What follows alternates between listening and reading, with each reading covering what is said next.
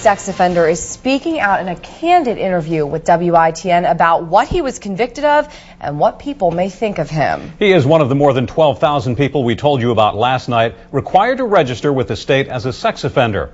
The state says the registry is to inform and protect the public so you know if sex offenders are living near you. I headed out with the Beaufort County Sheriff's Department as they check to make sure sex offenders live where they say they do. That's when I encountered the man you are about to meet. Good morning. Is Mr. Rambo in today? No, he isn't. They should be down at the courthouse. The person Sergeant Keith Owens of the Beaufort County Sheriff's Department is looking for is this man, 41-year-old Ernest Rambo. Owens is doing his monthly check of registered sex offenders to make sure they live where they say they do. And Rambo is one of them, convicted in Pennsylvania of statutory rape. I found him outside the Beaufort County Courthouse. This ain't going on TV, is it? Sure.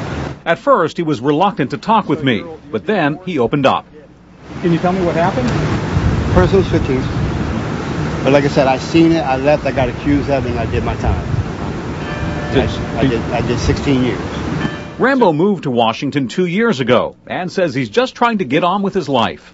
You know, people may look at me like I'm a piece of but, you know, hey, it happened, it happened. Well, what do you think about that? I mean, you know, people do have a certain perception of people who've been convicted of sex crimes. Yeah.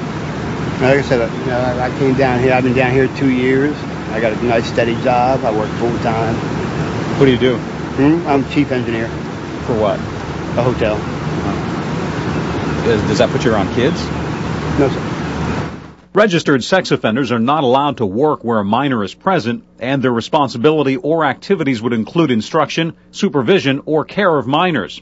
While that may not be an issue for Rambo, I discovered he has a stack of other legal problems, including DUI charges, lying to a police officer, driving with a revoked license, and failing to register as a sex offender when he moved here.